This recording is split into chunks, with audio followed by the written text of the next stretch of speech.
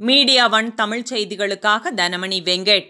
கடந்த 20 ஆண்டுகளாக யாரும் செய்யாத உள்ளாட்சி வார்டு வரையறை பணிகளை மேற்கொண்டு முடிவுகள் வெளியிடப்பட்டுள்ளதாகவும் இனி ஒவ்வொரு பணியும் படிப்படியாக மேற்கொள்ளப்படும் எனவும் உள்ளாட்சித்துறை அமைச்சர் Sp.வ தெரிவித்துள்ளார். கோவை காந்தி பார்க் பகுதியில் உணவு பாதுகாப்பு துறை சார்பில் நடைபெறும் உணவு பாதுகாப்பு விழிப்புணர்வு மையம் மற்றும் கண்காட்சியை அமைச்சர் Sp.வ துவக்கி வைத்தார். பின்னர் கண்காட்சியில் வைக்கப்பட்டிருந்த பாரம்பரிய மற்றும் தற்போதுள்ள கலப்பட உணவு வகைகளையும் பார்வையிட்டார்.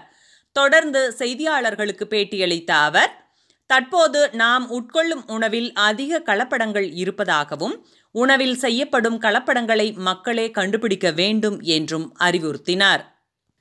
பாரம்பரிய உணவுகளின் முக்கியத்துவத்தையும் நன்மைகளையும் மக்கள் தெரிந்து கொள்ள வேண்டும் எனவும் உணவு முறைகளில் மாற்றம் கொண்டுவர வேண்டும் என்று கூறியதுடன் பாரம்பரிய உணவு முறைக்கு நாம் மாற வேண்டும் எனவும் கேட்டுக்கொண்டார். இதேபோல் கோவையில் ஸ்மார்ட் சிட்டி பணிகள் வேகமாக நடைபெற்று வருகிறது எனவும் மல்டி லெவல் கார் பார்க்கிங் அமைப்பது உள்ளிட்ட பல்வேறு மேம்பாட்டு பணிகளுக்கு விரைவில் பெரிய அளவில் அடிக்கல் நாட்டப்படும் எனவும் தெரிவித்தார். அமைச்சர் வேலுமணி கடந்த 20 ஆண்டுகளாக மறுசீரமைக்கும் பணியை யாரும் செய்யவில்லை எனவும் தற்போது அதனை சரி செய்து வார்டு வரையறை வெளியிட்டுள்ள நிலையில் இனி படிப்படியாக ஒவ்வொரு பணியாக நடைபெறும் என்றும் கூறினார். இந்த சோதனை எல்லாமே பார்த்தீங்கன்னா தினமும் நம்ம அவசியமாக உட்கொள்ளக்கூடிய உணவில் எப்படி கலப்படங்கள் அந்த இப்போ நம்ம கூட பார்த்த ப்ரெஸ் எல்லாம் நீங்கள்லாம் பார்த்தீங்க. இது கண்டிப்பாக பொதுமக்கள் இதை ஃபாலோ பண்ணணும். அதே போல் பாரம்பரிய உணவு வகைகள் அவற்றுக்கு நன்மைகள் முக்கியத்துவம் இதில் சொல்லியிருக்காங்க.